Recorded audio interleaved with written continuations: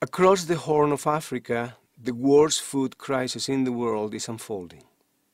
Drought, conflict, and high food prices have left people starving. Hundreds of thousands have left their homes, walking for weeks in search of food. More than 12 million people are in desperate need, and the numbers grow by the day. The United Nations is working to save lives and help people get back on their feet. We're also working to make sure that the next time a crisis like this hits, people are better prepared to cope, so lives are not lost and they can keep making a living. As a goodwill ambassador for the United Nations Development Program, I am getting involved and hope you will do the same. By responding now, we can make a difference.